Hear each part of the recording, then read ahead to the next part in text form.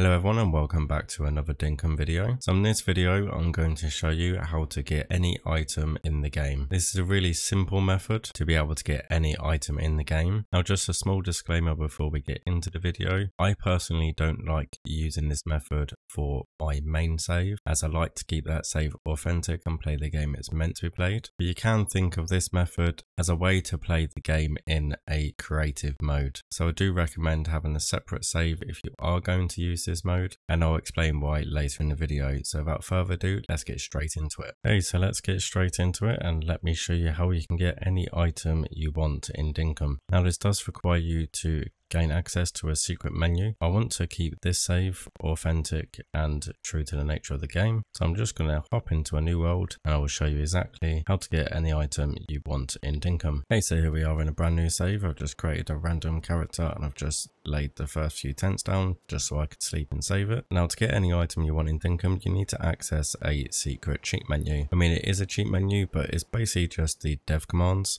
So what you want to do is you want to press enter to open up the chat and the emotes. Now you want to type in dev commands on. Now you want to make sure that the C for commands and the O for on are capital. You just want to press enter.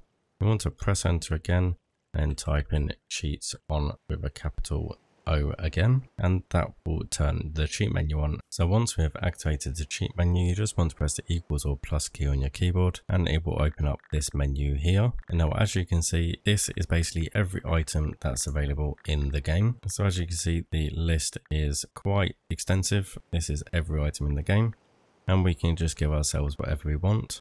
So we can give ourselves one basic axe, or we can give ourselves a shovel of dirt, for instance. We can either give ourselves 99 bags of cement if we really wanted to. Now there are lots of items in here. I'm going to do a bit more of a longer video about the dev menu and certain items that I have found. I'm just going to talk about sort of speculation of what the items are, as some aren't available in the game at the moment. But as I said, we are going to talk about them in another video.